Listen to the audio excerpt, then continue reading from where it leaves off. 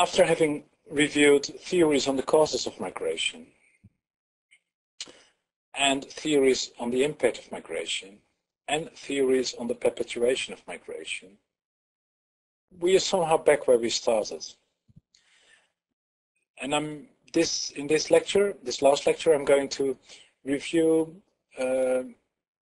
some theories, but also try to develop a sort of new perspective with how we can look at migration, how we can reframe the way we normally look at migration as part of a broader effort to reconceptualize migration as an intrinsic part of broader processes of development and globalization, rather than a problem to be solved, which is the usual take of policies of migration. Now, before starting this lecture, it's perhaps useful to re-emphasize that the different theories, for instance, on the cause of migration, seem to be highly conflicting and having very different assumptions. But the most important sort of thing to be aware of is not to feel forced to subscribe to one particular train of thought or one particular paradigm, but it's to be aware that the different theories might have explanatory value if we try to explain migration happening in different situations. For instance, neoclassical migration theory might be very useful to explain a lot of migration taking place in and between wealthy countries, where people are where people face relatively few constraints. Whereas, for instance, the more sort of historical structuralist perspectives or the new economics of labor migration might be much more relevant to explain migration in poor countries or of poorer people who face much higher constraints. So it's really to become aware of the context in which migration takes place. And this also leads me to the topic of this lecture, which is about looking at migration as an intrinsic part of broader processes of change. And the core issues I'll address in this lecture are how do development processes and what we call globalization, so the increasing interconnectedness of societies, driven by neoliberal policies and technological processes, affect the volume and nature of international migration. And building upon that, what is the relation between economic and demographic transitions and migration patterns and trends? Is there a clear pattern of association between the two of them? Are there any irregularities which we can see? And I will argue that we can, but I will also argue that these links are very complex. And that the relation between development and migration, in the sense of how does development affect migration, is fundamentally non-linear. I will use the term of development often as a shorthand to indicate broader change more in general. And I certainly am not limiting myself to very narrow definitions of development, which only focus on economic growth, for instance. But I'll adopt a much more broader framework, like, for instance, the human development perspective or the capabilities approach. Some people refer to this process as using different terms, like social transformation and globalization. They all mean different things. There are many definitions, and I unfortunately don't have time to go into full detail into those, but it's important to understand that by development, I include a very broad notion of development. Now, there is a sort of background to this whole debate about how does development affect migration, and a sort of policy background, because there is a high public concern on migration of particularly low-skilled migrants from poor countries to Europe and North America, for instance, from North Africa or Eastern, the former Soviet Union to Europe, and from Latin America to North America. And these type of migration are generally perceived by the public and also narrated by policymakers as a problem in need of control, often in contrast to high-skilled migration. Now, the sort of Pavlov reaction of policymakers is to implement more restrictive policies and border controls. However, what we see is that migration hasn't stopped as such, but has rather changed its face. Now, the theories on network and migration systems, on the internal dynamics, are very useful to understand why migrants often defy restrictions, because these processes give migration its own momentum. And this enables migrants to defy restrictions. In the first lecture, I also reviewed the different substitution effects. So people might in response to restrictions, they might start to move to other destinations, to jump categories. It also leads to decreases in return flows, making the effect of net migration ambiguous. But it also may lead to so-called intertemporal substitution effects like now or never or beat the ban rushes, as I highlighted in the first lecture. Restrictions also typically lead to diversifying migration methods and migration routes. And as part of category jumping, it also increases the irregular character of migration, which can make migrants more vulnerable and exploitable. So, yes, restrictions do shape migration processes, but not necessarily in the way policymakers aim to do so. So there is a sort of second set of policy solutions to migration that policymakers have come up with.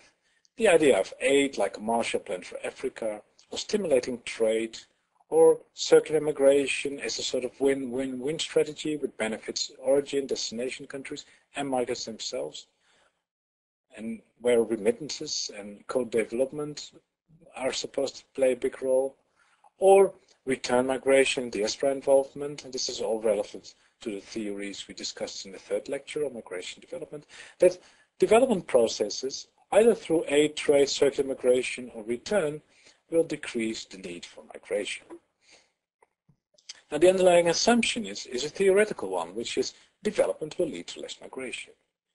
This is part of a more general casting of migration as development failure, which is very common, particularly in in sort of development, people dealing with development issues and institutions dealing with development issues. It tends to portray the primary cause of migration as poverty and human misery.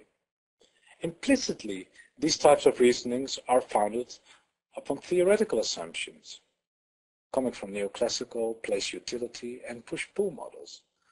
And the idea is, if we decrease the push, you will have less migration. Now, there's two problems. The first one is that these type of reasonings, that we need to increase development, for instance, in Africa to reduce migration, it ignores the labor demand-driven nature of migration. And in the first lecture, I highlighted the high degree of correlation between the business cycle and fluctuations in immigration. But a second, more fundamental issue is the development and economic growth, whether this is achieved through aid, trade, remittances, or otherwise, is a substitute to migration, which is highly problematic. These so-called sedentary assumptions that immobility is the natural state, and as soon as we have development, we have less mobility migration, is fundamentally problematic. And these views fail to see migration as an intrinsic part of development, rather than as a problem to be solved.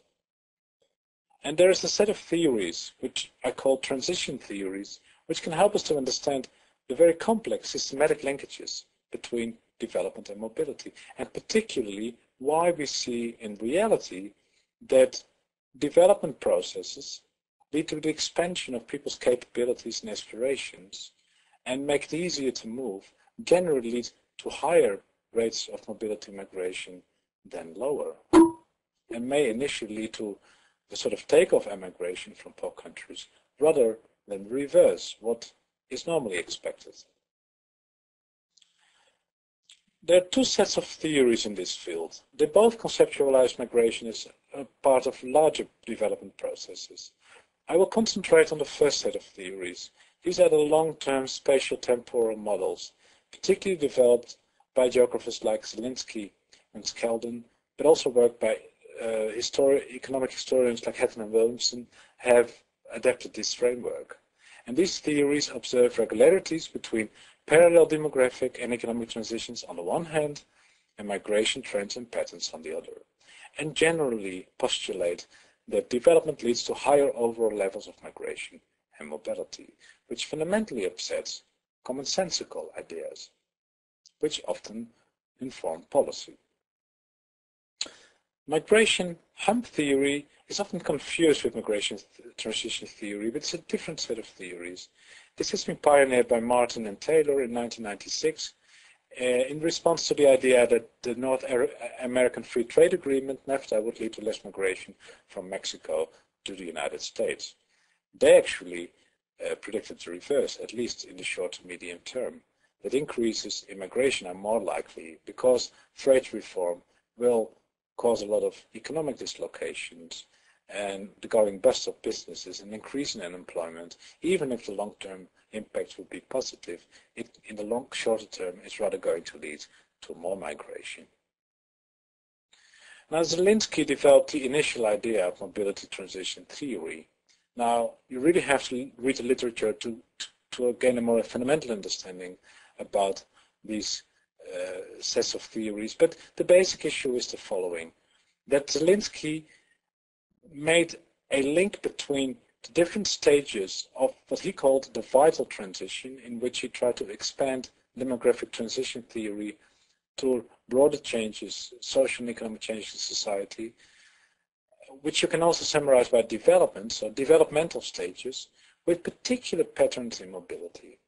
Now, and he distinguished pre-modern traditional societies, early transitional societies where mortality declines, fertility is still high and population growth peaks, the late transitional society where you see major declines of fertility, but also a decelerating natural increase, and the so-called advanced societies. He also distinguished the super-advanced societies, which is not distinguished in this graph. Now, he linked these different phases to different patterns of mobility and migration. That in pre-modern societies, migration and mobility would be relatively low and largely circular. That in early transitional societies, all forms of mobility increase. And that in late transitional societies, international outmigration will decrease.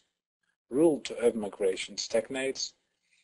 And that in advanced societies, we see an increase in residential mobility, urban to urban migration, but also we see migrant countries transforming from net immigration and migration countries, this is a typo, to net immigration countries.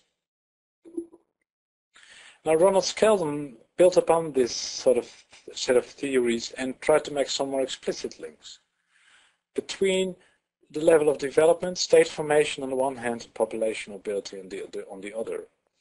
His central thesis was that where the level of development, state formation are high, we often see integrated migration systems consisting of global and local movement, whereas they are low if migration systems are not integrated and mainly local. So again, it somehow presumes that with development processes, migration increases overall. But we also see particular patterns. He distinguished the old and new core countries, which are generally characterized by immigration, so a high level of immigration relative to outmigration, but also internal decentralization in the form of suburbanization processes. Then he defined an expanding core, let's say the BRICS, the upcoming nations, where we find both immigration and outmigration and internal centralization. So urbanization on the one hand, but also countries that still are labor export countries, but increasingly become immigration countries. And perhaps Turkey is a prime example of such a country. Then he distinguished the labor frontier, which are the prime emigration countries, where we see both internal centralization, so growth of big cities, and rural to urban migration, but very, very high levels of outmigration.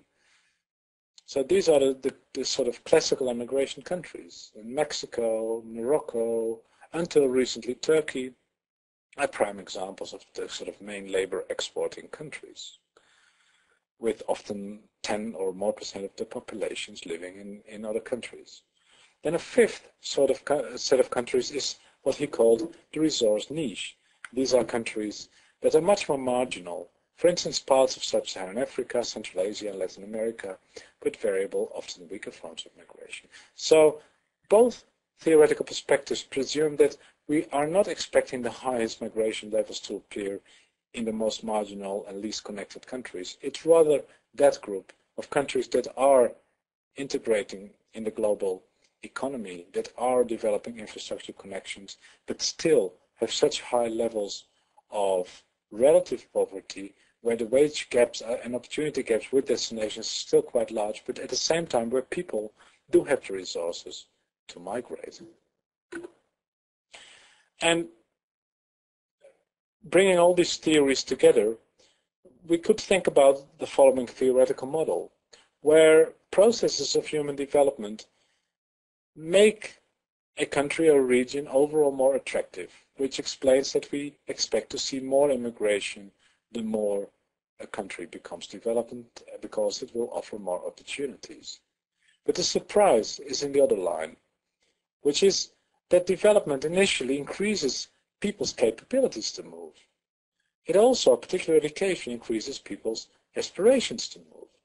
And infrastructure development also, of course, facilitates migration, which explains why these theories expect more immigration, at least in the short to medium term, rather than less immigration. And of course, on the longer term, if a country shifts into the group of more developed countries, we can expect less people being willing to emigrate, but still significant amounts of people will migrate, but less than before. And at some point, migration will shift from being countries of immigration to being countries, out-migration of being countries of net immigration.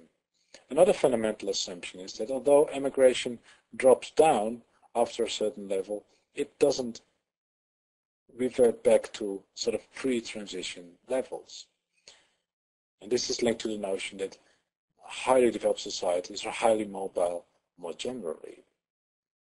For instance, immigration rates from wealthy countries like Britain or the Netherlands are actually rather high. Now, we do find quite a lot of empirical support for these type of theories. Support the idea of human development and parallel demographic transitions often lead to a diffusion of initially internal, so rural-to migration, later international migration occurred across communities and nations, rather than the other way around. Why is that the case? Because development increases not only capabilities, so people's ability to move, for instance, because they have access to financial, social, or human resources, but very fundamentally and often ignored issue is that development through the exposure to new information and ideas about the good life through education and media and the exposure to tourists and, for instance, migrants tends to increase aspirations. A third structural factor is that developed societies have better infrastructure, but also, and this brings us back to the theories about segmented labor markets, that the more developed societies are, the higher their levels of education, the more complex and more segmented the labor markets tend to be. And the more high-skilled people are, the larger the geographical expanse of the labor markets. And these are very powerful explanations why highly developed societies still have rather high levels of both internal and international migration. And this further upsets the very idea that development will decrease migration. Rather, we should state the other way around. Now, there is historical evidence for this. For instance, the economic historians Hatton and Williamson, in a beautiful study of European migration to the US between 1850 and 1913, showed that emigration usually increased as wage rates in source and destination countries converged, which means that migration to the US initially took off in the sort of core countries, the northwestern core countries of Europe, to start with Britain. It was not the poorest countries that sent most migrants to the United States.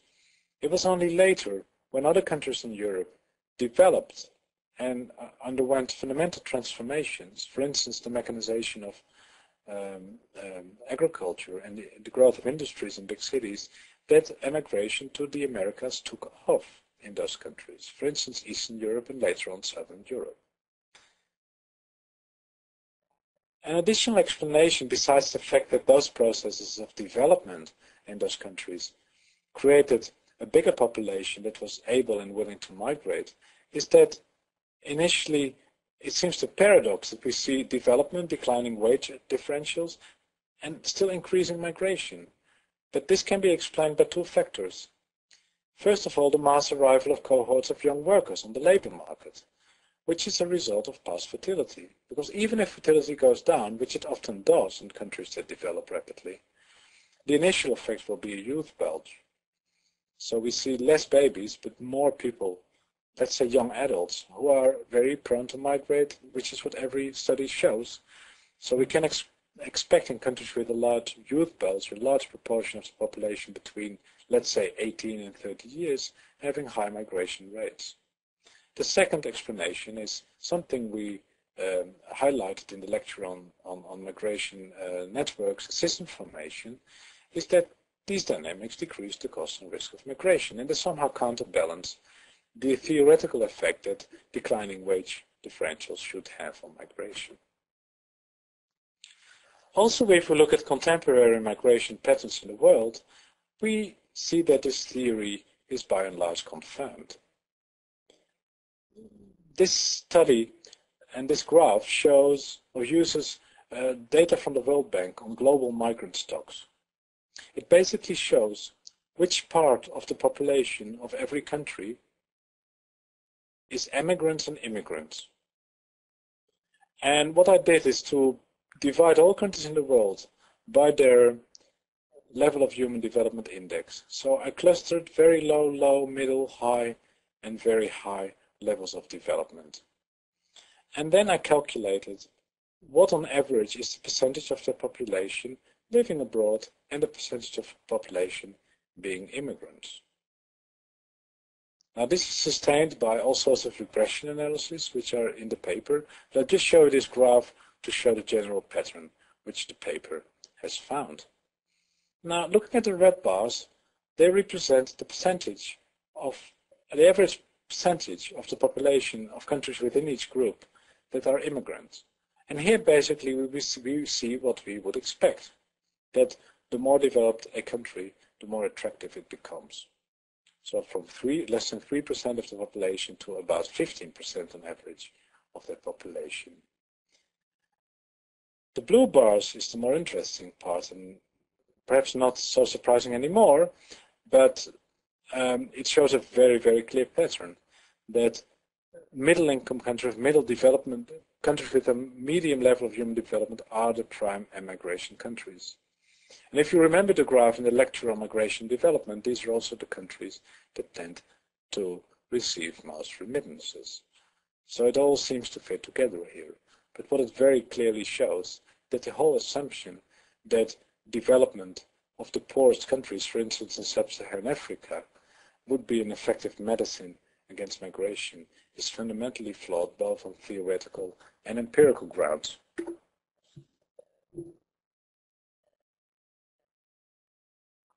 Now there are some reasons, very good reasons, to criticize these transition theories. First of all, as the classic the neoclassical and neo-Marxist migration theories about the causes, there again this set of theories are rooted in this myth of the immobile peasant, which is the erroneous idea that before the Industrial Revolutions people didn't move, and that the Industrial Revolution uprooted peasants from the stable communities for the first time. In effect, this was a romanticized, elitist view of peasant life, as Calvin argued. And migration historians have convincingly showed that rates of migration and mobility in so-called pre-modern, pre-industrial Europe, but also elsewhere in the world, were actually rather high. But this is very important. Nevertheless, it would also be incorrect to assume that there has been no change. And perhaps we should say that rather than leading to more migration as such, that the Industrial Revolution has changed the way in which people migrate. And this is particularly linked to the process of urbanization, which had led to a sort of unprecedented movement from rural areas to urban areas. And urbanization is the prime example of how it's difficult to disentangle migration and development. Because if you see urbanization and industrialization as one big meta process, you cannot think about this process without migration from rural areas to urban areas. And this is still ongoing in many countries in the world, like for instance China. But also the other way around. It's very difficult to think about rural to urban migration without considering the process of industrial growth, clustering of economic activities in cities, and urbanization overall. So there seems to be something new about new migration, but there's a big danger of thinking that migration as such is new, or to become from a sort of sedentary past. Another danger is the sort of Eurocentric and teleological nature of these theories, which seems to assume there is one single and unilinear path towards development where all countries will go through. And it's also, and it's a Eurocentrism, that we expect other areas in the world, developing countries, to go through similar processes. It's dangerous to assume that these transitions, these migration transitions, will evolve in the same way as they happened in the past in Europe and North America. Taking this on board, there still seems to be a clear pattern, but of course it will be very dangerous and difficult to exactly predict about the future, but some statements can be derived with a bit more confidence, like for instance, it would be somehow naive to assume that more development will necessarily lead to less migration, particularly from the poorest countries. We can be more certain that the reverse is more likely. Another danger is so-called demographic determinism, because most of these theories create a link between demographic transitions and migration, and this is linked to sort of Malthusian ideas about high population growth leading to more migration. As I've highlighted in the first lecture, this is not necessarily the case. The examples of Eastern Europe with low fertility, low growth, some negative growth, and often high outmigration, and the Gulf states with high demographic growth and low outmigration are prime examples of how we should never make a direct link between demographic processes and migration.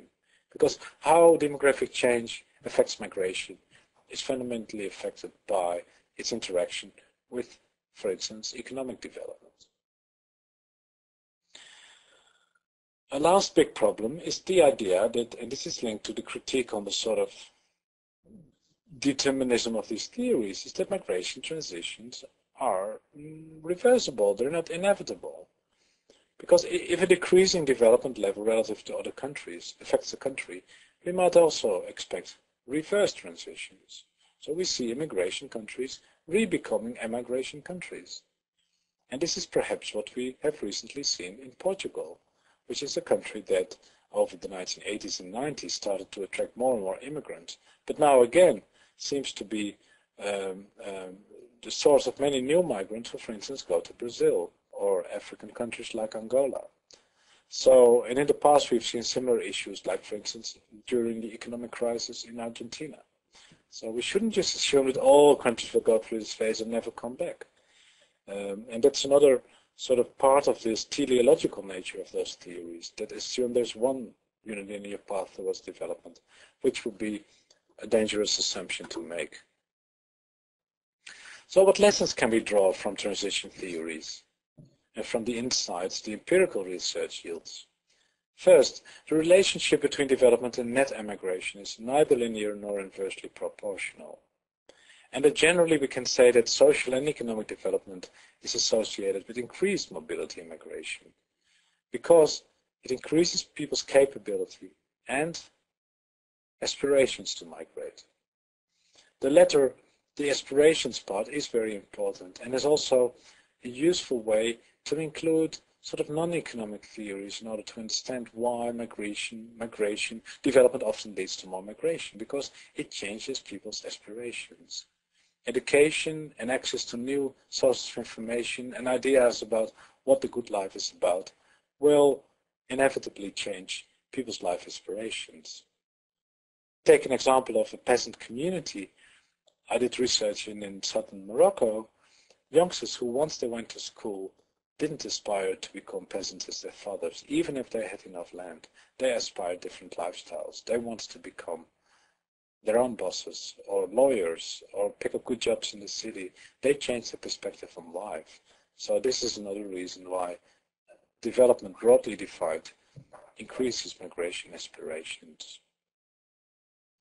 And initially in development processes, both increase in capability aspirations can explain the rapid increase of migration. I think this set of theories also highlights the complementarities with theories on the perpetuation of migration, because within this broader process it can also help to explain why migration gains a momentum due to internal processes.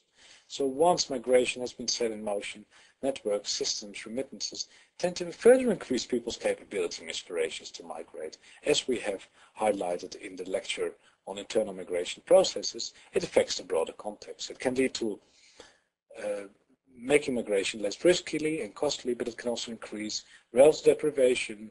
It can help people to cost migration. It can also lead to business formation in destination countries, which then attract more migrants. So everything starts to become intertwined.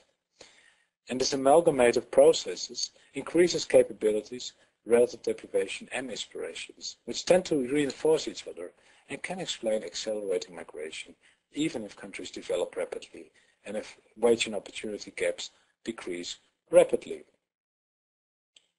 Only after income gaps narrow significantly and network disintegrate, emigration tends to decrease and immigration to increase, after which countries do become net immigration countries. And this is what we have recently seen in the case of Turkey, which now receives more migrants and actually sends migrants.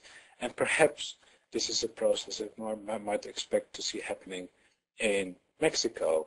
A bit more in the past.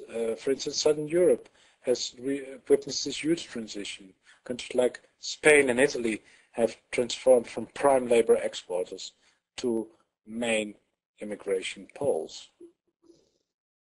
Although the current global crisis and economic crisis might once again change their position on the international migration map, highlighting the fact that migration transitions are potentially reversible. What are the policy implications to wrap this whole lecture series up in a way? Because we have now hopefully accumulated some key insights into what causes migration, what explains the continuation of migration, and how is migration interconnected with broader processes of development, social transformation, and globalization.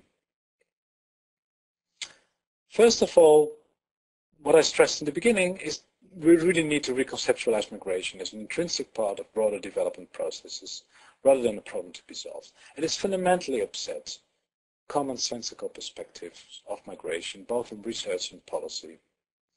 Second is the insights that processes of development and globalization increase capabilities, aspirations, and people's opportunities to migrate.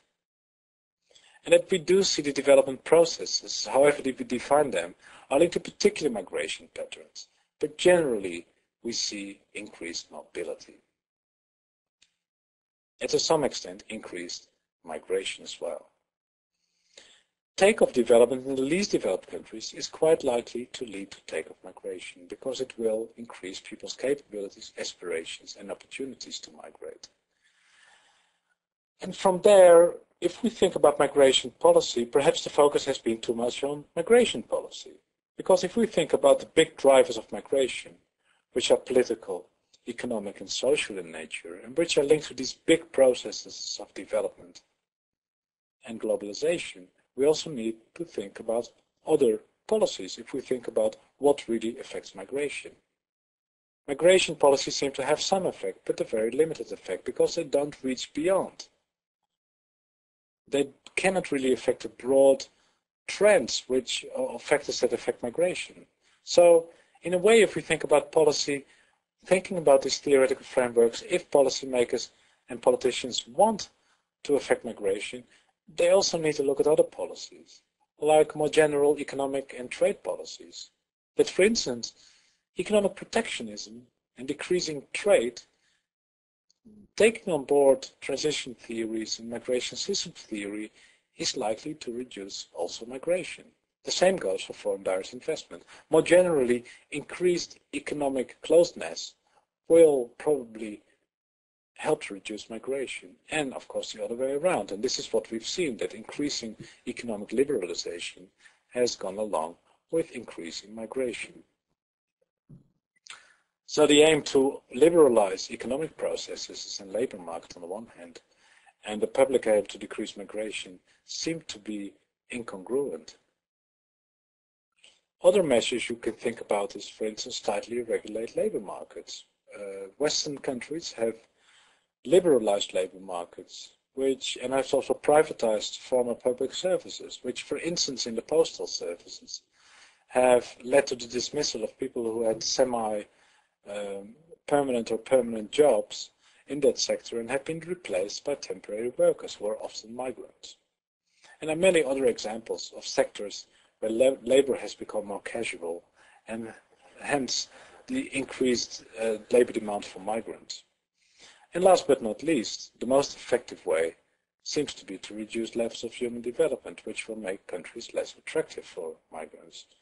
Obviously, this is not an aim of any government in the world, but I think it's a very important reminder to be very naive about the extent to which policies can actually affect broader long-term patterns of migration. I hope that this lecture series has been useful as a sort of primer to highlight the key issues. Unfortunately, these lectures are too short to go into full theoretical depth, and I hoped that the issues highlighted in this lecture series will encourage you to go deeper into the literature and read more about these theories. And particularly, I hope it has highlighted that theory is not a boring topic, it is a highly relevant topic. It really helps us to understand the many facets of migration and will also help us to better understand what policies can and cannot achieve.